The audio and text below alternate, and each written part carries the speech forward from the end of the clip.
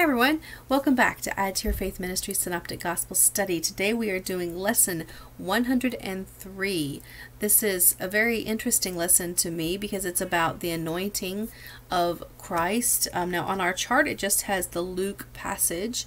I'm going to discuss all of the anointings of Christ. There are 3 different anointings, and I want to talk about that and the significance of that as we're here at Easter season and looking at the timing of those anointings as well, just how important this is, and just really interesting stuff. What's extra interesting and unexpected is that this was also Santos's sermon topic today.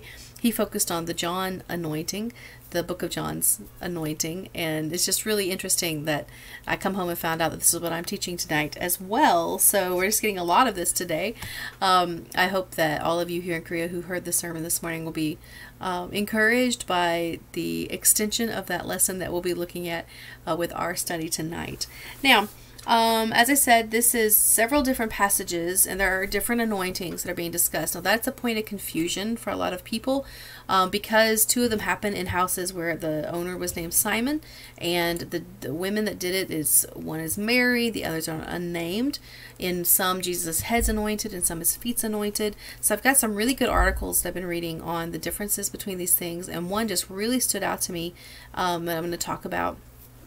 As well as just compare these passages with you.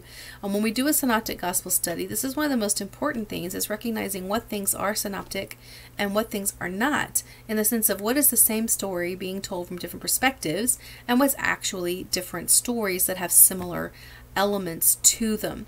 Now, there's a lot of debate on these, and there's a lot of different research, so it's hard to know sometimes which is the most authentic research, but I've really tried to narrow it down to some things that are very, I think, useful information for us, and you can do your own research on this and determine if you agree with this conclusion or not. But I hope that however we go about it, we really can learn some things from these anointings of Christ and the women who did them. So, all right, let's start with the Luke passage. Luke chapter 7. We'll start in verse 36. One of the Pharisees asked him, being Jesus, to eat with him. And he went into the Pharisee's house and took his place at the table. And behold, a woman of the city, who was a sinner, when she learned that he was reclining at table in the Pharisee's house, brought an alabaster flask of ointment, and standing behind him at his feet, weeping, she began to wet his feet with her tears, and wiped them with the hair of her head, and kissed his feet, and anointed them with the ointment. Now, when the Pharisee who had invited him saw this, said to himself, if this man were a prophet, he would have known who and what sort of woman this is who is touching him, for she is a sinner. And Jesus answering said to him, Simon, I have something to say to you. And he answered, Say it, teacher. A certain moneylender had 2 debtors. One owed 500 denarii, and the other 50. When they could not pay, he canceled the debt of both. Now which of them will love him more? Simon answered, The one, I suppose, for whom he canceled the larger debt. And he said to him, You have judged rightly. Then turning toward the woman, he said to Simon, Do you see this woman? I entered your house. You gave me no water for my feet, but she has wet my feet with her tears, and wiped them with her hair. You gave me no kiss, but from the time I came in, she has not ceased to kiss my feet. You did not anoint my head with oil, but she has anointed my feet with ointment. Therefore I tell you, her sins, which are many, are forgiven, for she loved much. But he who is forgiven little loves little. And he said to her, Your sins are forgiven. Then those who were at table with him began to say among themselves, Who is this who even forgives sins? And he said to the woman, Your faith has saved you. Go in peace. Now, this is very early in Christ's ministry. This one is not in the same timeline as the other ones, which are going to happen around the Passover. But this one is the one that's in our chart today, so we're going to start with that one. Now, just the few points of this story that I want to get before I start comparing all the stories, since the stories are different but similar, I want to do each story individually, okay? So in this one, Jesus goes to a Pharisee's house for dinner, and things that didn't happen. We're going to kind of go through the story out of place. When Jesus came to the house, the homeowner did not wash his feet, anoint with oil, do any of the things that were culturally normal. Now, why were these things culturally normal? Remember that in Israel, people walked everywhere. Traditionally, they wore sandals. Roads were not paved, so we have these dirt roads where people are walking all day long in the heat. When you would go to someone's home for dinner, they would give you a bowl of water that was often had oil in the water, like an essential oil, often oils that make it smell good because your feet would stink, right? They didn't have like antibacterial soap then, so these essential oils could purify as well as wash, as we've learned. Back again in modern days, we're learning to return to essential oils for cleansing.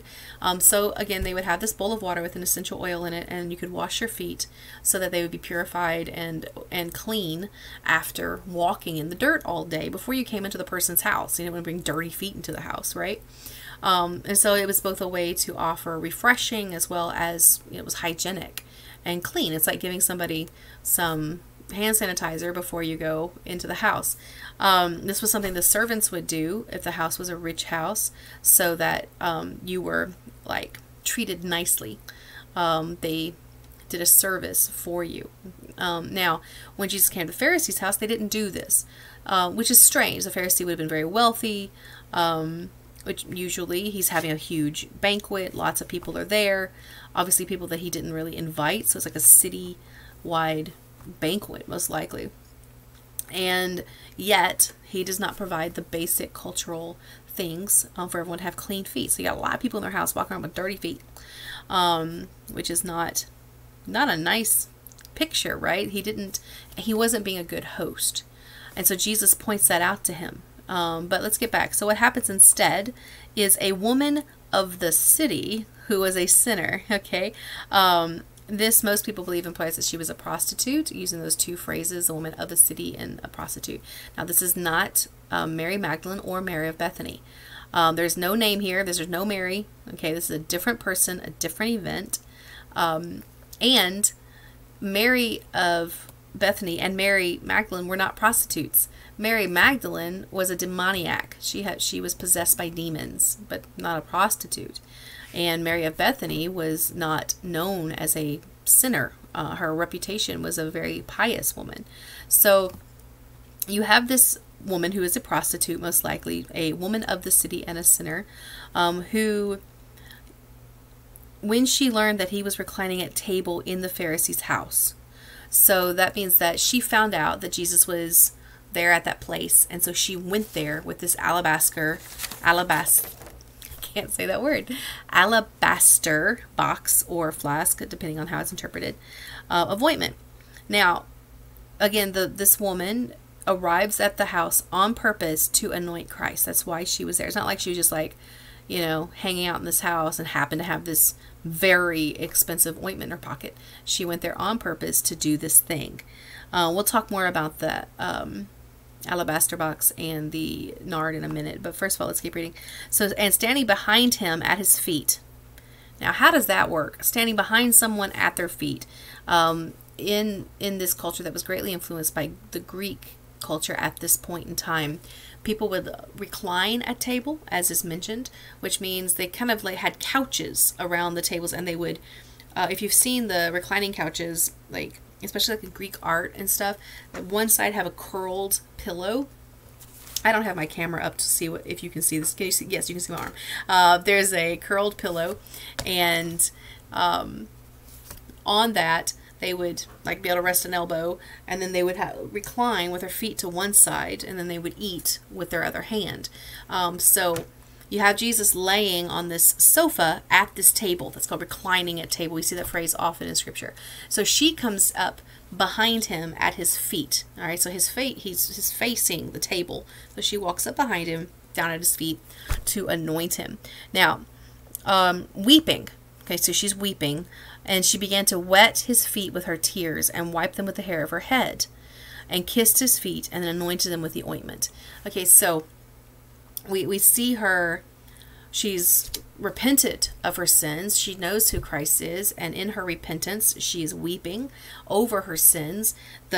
She's weeping so much that there's enough water to wash the dirt off of Jesus's feet. But they're getting wet, and so she uses her hair to wipe them. Now, it is interesting that her hair is available to use.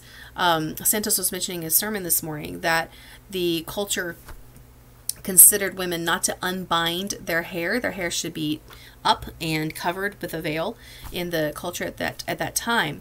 And for her to have her hair down to even wipe Jesus's feet would imply that, again, that idea of prostitution, because it was only the women of low morals who had their hair down. So her hair was down and available to wipe his feet. So now later we'll look at when Mary does it, and it was a different situation with her using her hair. But that's a what's the word, supposition, an assumption, because of the culture that would have looked down on her having her hair down. If she's a prostitute, no one cares her hair's down, because that's a mark of her sinfulness, which I think is so interesting, because that was kind of her symbol of prostitution, if we say, having her hair uncovered and down, and using that to wipe Christ's feet, that sense of like the thing that had been her symbol of her immorality and of her like being a part of the sex trade. Like, she's using that to clean the feet of Christ. Like, I feel like that's a very repentant symbol for her, that she's letting her hair have this like service to Christ, almost like it's redeeming it. Like, I really like that aspect of that, what that symbol would have meant to her to be doing that. Now, you notice that this just says an alabaster flask of ointment. It does not say nard. In this and other stories we're going to look at today, they use specifically the essential oil nard, but in this one it does not say that. It was just an alabaster box of ointment, and we're going to look at a quote in a minute about that, but let's keep going. So now when the Pharisee who had invited him saw this, he said to himself, if this man were a prophet, he would have known who and what sort of woman this is who is touching him, for she's a sinner. It's interesting to me that in this story, as well as the one of Mary and Bethany, you have someone going, what are you doing? All right, this real negative reaction. The Pharisee sees this woman doing this, and instead of, he doesn't condemn her. Like Mary of Bethany gets condemned, but in this one, this story, the Pharisee doesn't condemn the woman, but he condemns Christ. If you had known how evil she was, you wouldn't let her touch you and be doing this. So it was a very like condescending tone in his mind to Christ. And so Jesus answered him with a parable. Jesus is, what his like MO is, his style of teaching is to use stories to help people see something. Often in scripture this is used. If you think about when David had killed Uriah after having an affair with Bathsheba, and Samuel came and told him the very pitiful story of a man whose lamb was stolen and everything. And David was like, I'm going to get that man. And Samuel was like, you are that man. This is similar, where Jesus takes stories, because stories, we can stay distant from them and just hear the story itself without being defensive or anything. And then you realize, wow, that's showing me, right? So that's what Jesus does. And he tells this story about how you have two people. If one person is forgiven a small debt, another person is forgiven a big debt, who's going to be more grateful?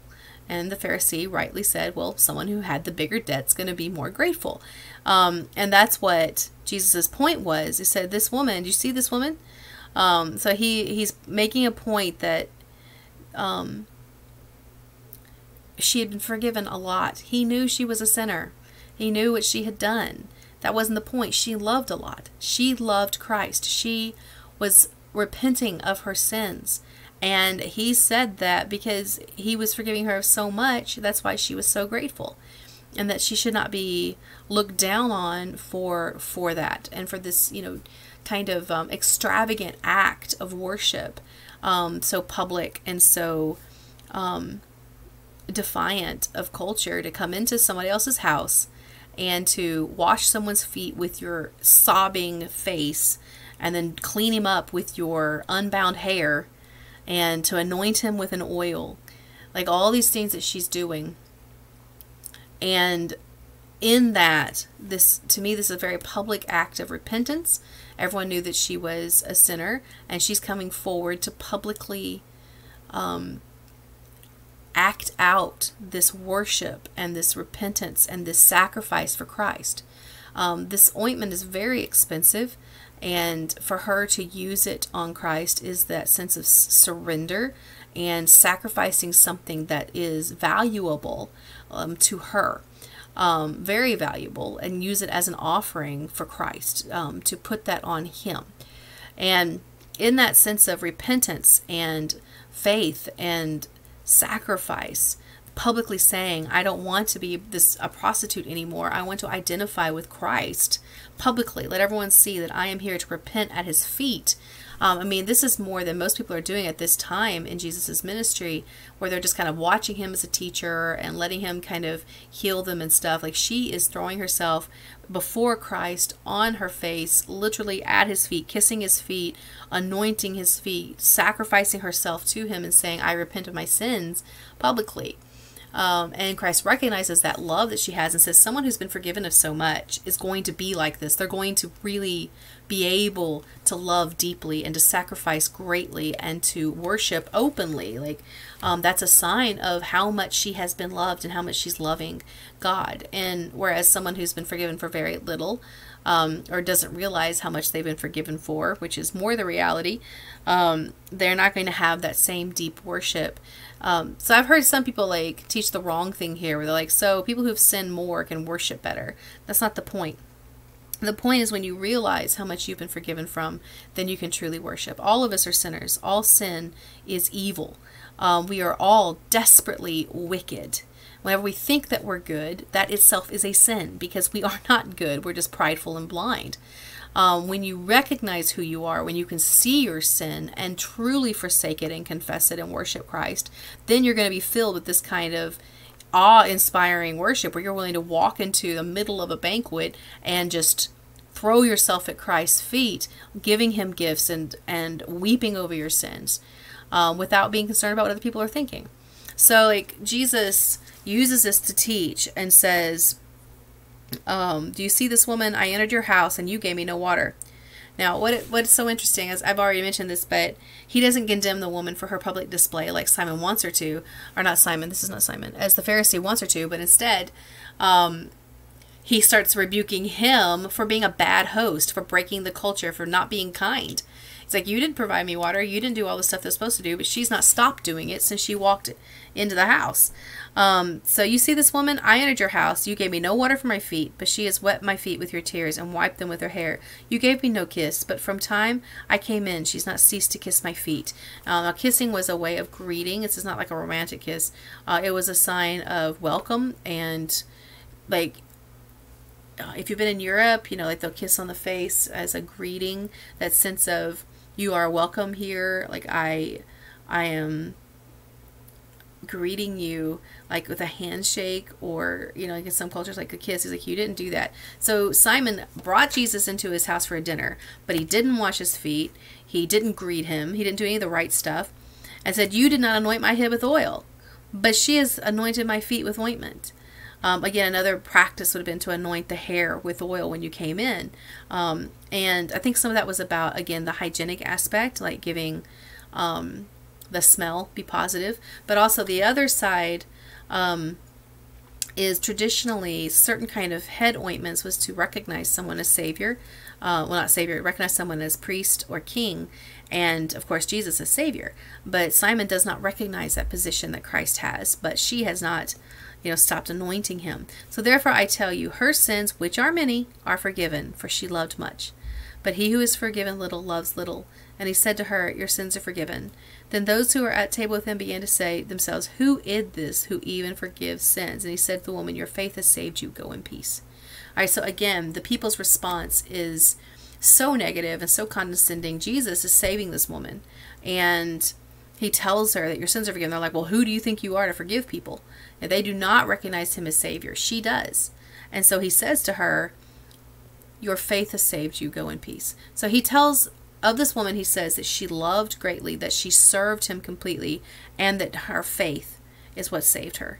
And that he's forgiven her. She can go in peace. She no longer needs to be weeping over her repentance, but to go peacefully because God sees her love and sees her faith.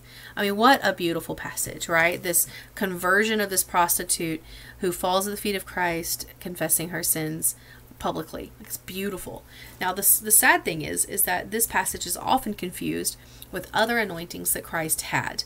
Now, I read one article that I thought made a really good point. And that was that since anointings happened every time you went to someone's house, you got your feet washed, your head, it was either oil in the water for that, or they would anoint your head with oil. This kind of an anointing was every meal. So the fact that there's multiple anointings in Scripture is not odd. We don't have to try to make them all one anointing just because it's women doing it. And because it is women doing it, sometimes we're like, there's probably only one woman who anointed Christ. It must be one story. But one that's limiting God in a lot of ways, because it's saying that why would multiple women be worshiping God? That's not the kind of question we need to be asking. We need to recognize that it's not strange that there's different stories of women anointing Christ. And each one's a little bit different, which is so important, because people be like, oh, well, the Bible must be wrong. This one it says foot. This one it says head. What? Instead of just recognizing that these are different stories, different times that God used women to anoint Christ as a testimony in some way.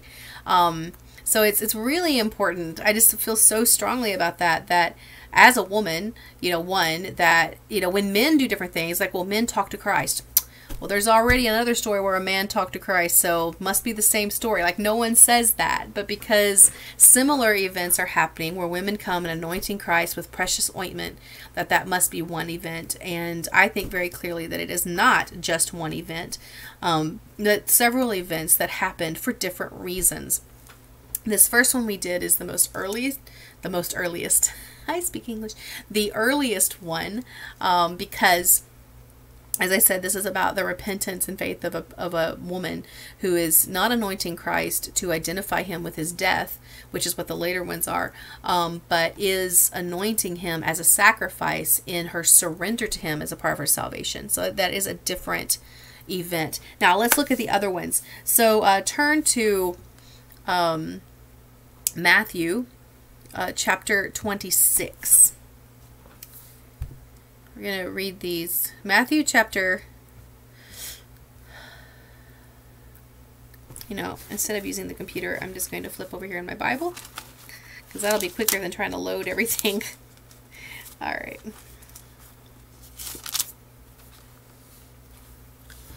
All right, Matthew 26, verse 6. Now when Jesus was at Bethany, in the house of Simon the leper, a woman came up to him with an alabaster flask of very expensive ointment, and she poured it on his head as he reclined at table. And when the disciples saw it, they were indignant, saying, Why this waste? For this could have been sold for a large sum and given to the poor. But Jesus, aware of this, said to them, Why do you trouble the woman? For she has done a beautiful thing to me. For you always have the poor with you, but you will not always have me. In pouring this ointment on my body, she has done it to prepare me for burial. Truly I say to you, wherever this gospel is proclaimed in the whole world, what she has done will also be told in memory of her. All right, so that's the first one. Let's hop over to John chapter 11.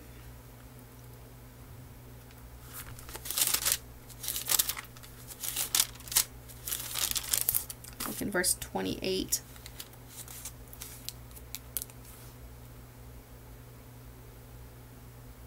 Oh, sorry, wrong one. John chapter 12, verse 1. Okay. 6 days before the Passover, Jesus therefore came to Bethany, where Lazarus was, whom Jesus had raised from the dead. So they gave a dinner for him there. Martha served, and Lazarus was one of those reclining with him at table. Mary therefore took a pound of expensive ointment made from pure nard, and anointed the feet of Jesus and wiped his feet with her hair. The house was filled with the fragrance of the perfume, but Judas Iscariot, one of his disciples, he who was about to betray him, said, Why was this ointment not sold for 300 denarii and given to the poor? He said this not because he cared about the poor, but because he was a thief, and having charge of the money bag, he used to help himself to what was put in it. Jesus said, Leave her alone, so that she may keep it for the day of my burial. For the poor you always have with you, but you do not always have me. Okay, now, look at Mark chapter 14.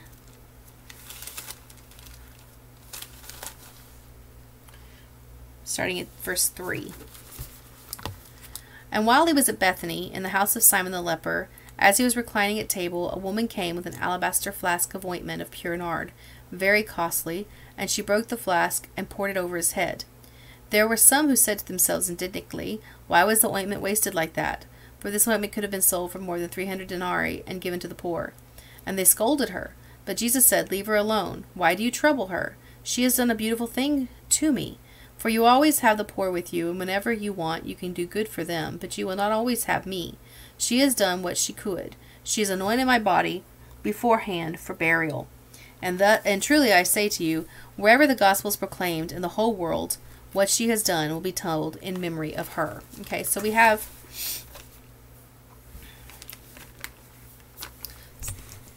these three stories of this anointing of Christ. So let's look at let me find, I want to look, I have some different references that I want to read to you before we talk about that.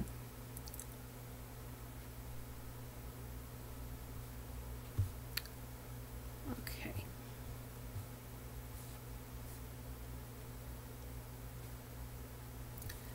Sorry, I'm having trouble finding my, here we go. All right. Now, this is talking about what is this alabaster box and this ointment. This is from a website that's actually quoting a book. So the quote is from Kendall, Jackie, and Debbie Jones from Lady in Waiting, Becoming God's Best While Waiting for Mr. Right. That's a really long title. But anyway, she's quoting their research in that book about the alabaster box. So I'm going to read that. I'm sure some of you have heard of this book. I'm not trying to go into depth about the book, but I remember that it had a way of describing the alabaster box and what it truly was, that up until now I never gave much thought to. During the biblical times, when a young woman arrived at the age to marry, her family would buy an alabaster box for her and fill it with ointment. The size of the box and the value of the ointment was to display the amount of wealth her family acquired. When a man would ask her to marry him, she would respond by breaking this precious box at his feet. Moreover, the expensive ointment on his feet was meant to show him honor. So when Mary decided to break her alabaster box to Jesus, it's not that she was expected to marry him, but it was a sign of honor. Now, another point on the alabaster box.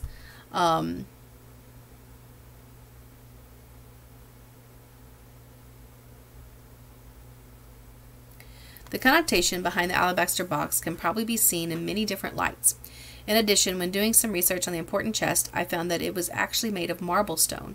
That is in some way dangerous when you think about a woman breaking the alabaster box. How difficult it must have been to break marble. In this particular article, I also found the liquid inside the box that was either described as a perfume or ointment was said to contain a particular element. Myrrh is a white liquid that flows from a tree in Africa and Arabia and was the main ingredient in the oil. As we read in text that Jesus was crucified, the ointment was used by those who would die by death of crucifixion. Okay, so in these things, you're just talking about what the alabaster box was and the different ointments that were used. So just to kind of expand on that a little bit, what I take away from this is every woman had this alabaster box, this tradition of giving her this marble or alabaster box that would be filled with as expensive of oil as the family could afford. Essential oils in this day were money. This is how they showed their value. And so whatever they could afford to buy would be the level of income displayed, like not really a dowry, but more of a, I don't know, like it's a completely different kind of tradition. But as she said, the concept was that every young woman who's getting to that eligible age will be given this box of oil. And when she has met the man that she wants to commit to, like instead of doing like an engagement ring style, instead they would take this box as a submission and break it at the man's feet. Like that couldn't be taken back. Once that's poured out, it's poured out. We're done. You are the person, right? The money that would have been invested was saying the family was investing in this man and saying, I will take you into my family, I submit to you and honor you. Okay. Now we think about every woman having one of these. Again, that helps explain why there's different stories about the anointings happening, because there were different boxes in every family. So especially in this, we see that was in Luke, as she broke the box. As she broke the box at the feet of Christ and poured out all of her oil. Now this is different in the first story that we looked at. She took some oil from her box and anointed his feet, but it doesn't say that she poured it all out, and it doesn't say that she broke it. But at this stage, Mary breaks the box, and all of the oil is given to Christ. Her complete symbol of all of her wealth, kind of her selling point as a single female, all of it was being broken and sacrificed to the feet of Christ. I mean, it's just such a beautiful submission and surrender and honoring, that everything she had for her future to be able to honor a man, she wanted to honor Christ with that. Everything that she had for hope for her marriage, instead of hoping for something earthly, she wanted to sacrifice that as a gift to Christ. I mean, it's just understanding what that box symbolized to her is it gives more depth to that story and understanding what was happening, right? All right, so now I have another really cool article I found that explained about the different symbols in the anointings. Okay, so I'm going to read this. This is from Andy Wap of medium.com. Summary of the 3 anointings. Early in Jesus' ministry, an unnamed woman at the home of Simon, who was a wealthy Pharisee, anointed his feet with ointment and wiped his feet with hair. That's the Luke passage. And then Mary of Bethany anointed Jesus' feet and wiped his feet with hair on the 9th day of Nisan. The next day, on the 10th of Nisan, the day the sacrificial lambs were to be chosen, Jesus rode into Jerusalem, the sacrificial Lamb of God, which was Palm Sunday, which is happening this Sunday, there for all to see and judge his perfection. An unnamed woman anointed Jesus' head at the home of Simon the leper in Bethany 2 days before the Passover, the 13th day of Nisan, Matthew 26, 1-16, and Mark 14, 1-11. Okay, so we have the Luke passage, and then we have the Mary of Bethany passage, which is in Matthew and Mark, and then we have the John passage. Now the differences between, which is Mary of Bethany is done it, and so in Matthew and Mark, it may be Mary of Bethany, it may not be, but it's definitely Mary of Bethany in John. All right, so in these passages, on the 9th day of Nisan, you have the first anointing, and on the 13th day of Nisan, you have the second anointing. So why does that matter? I'm going to read this because they just really have written it well, and I just want to read this. So let me make sure I start at the right place. Yes, okay. Passover lambs were chosen 6 days in advance. This allowed them to be brought in, often into the family home, and inspected for 5 days. They were inspected to ensure that they were free from blemish, including the legs, ankles, and feet, as they were easily damaged or marked in the rocky hillsides. At this point, they would take anointing oil and rub it into the ankles and feet prior to them being inspected for a further 5 days. All right, so it's emphasized in this passage that 6 days before the Passover is when she does this. So for everyone, the Jewish people who understood the Passover tradition, that the Passover lamb's feet were anointed with oil as a part of the inspection process of proving them to be the right lamb to be used for Passover. So in that, Jesus is being identified as the Passover lamb. Let's keep reading. So 6 days before the Passover, Jesus is at someone's house in Bethany, and he's anointed for burial by having pure nard rubbed on his feet and ankles. That was his first anointing prior to his crucifixion. The second anointing happens 2 days before Passover.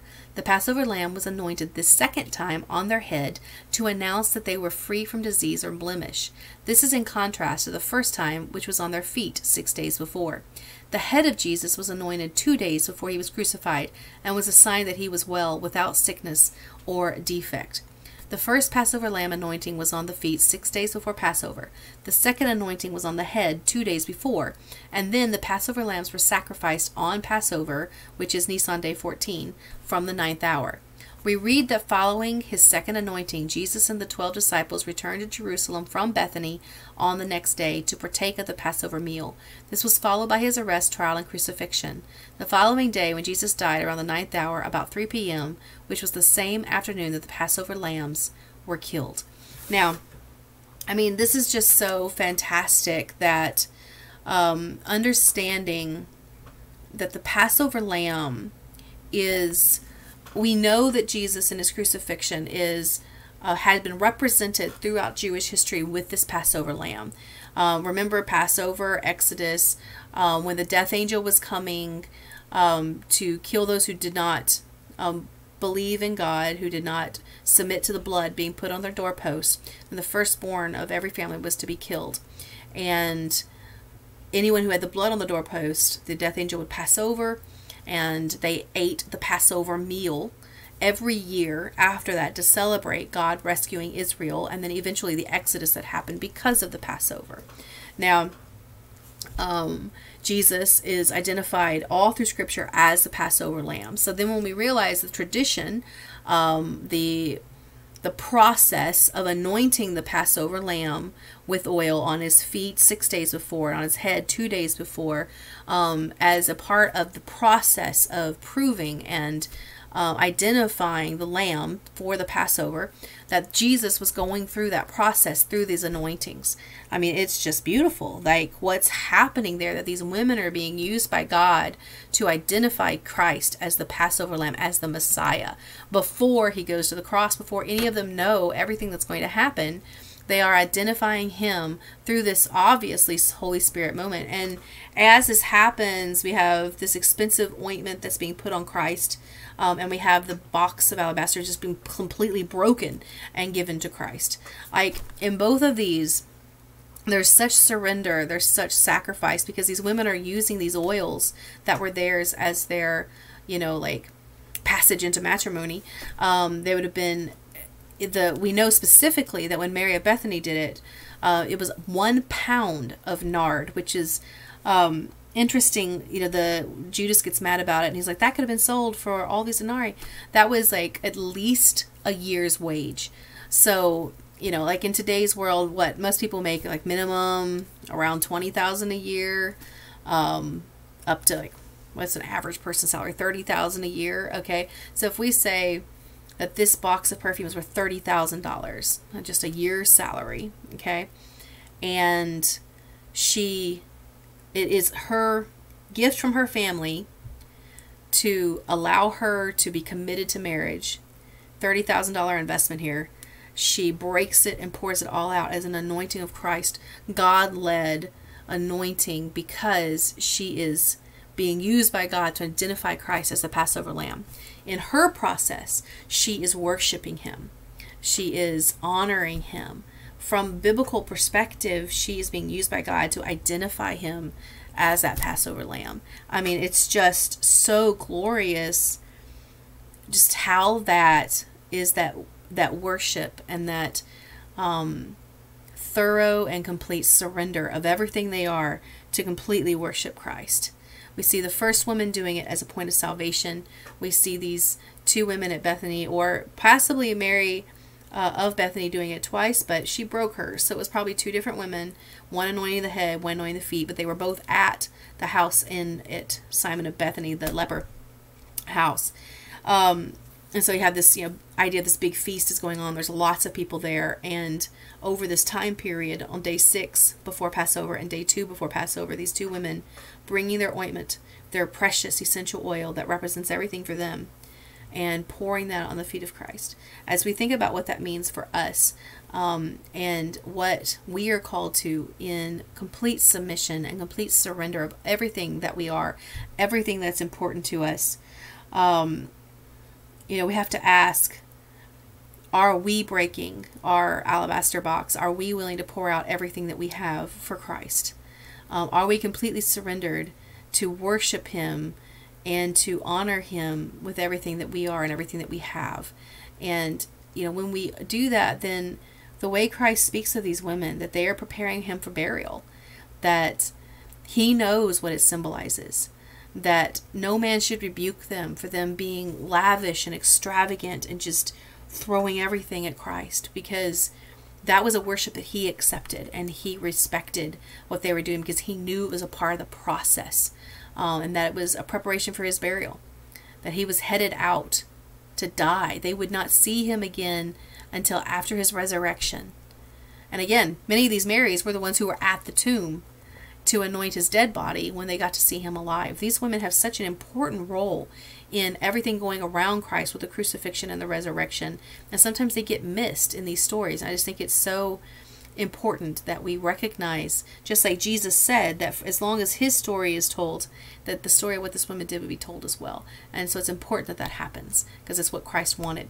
All right, this video has already went too long because I'm covering such a big topic, so I'm going to go ahead and stop there. But if you have any thoughts or questions, please feel free to email me at addtoyourfaithministries@gmail.com, or message on this video. The comments are open where you can comment on this video or send me a message privately. I look forward to hearing your thoughts on how this has encouraged you or how it's challenged you in some way. All right, God bless. Bye-bye.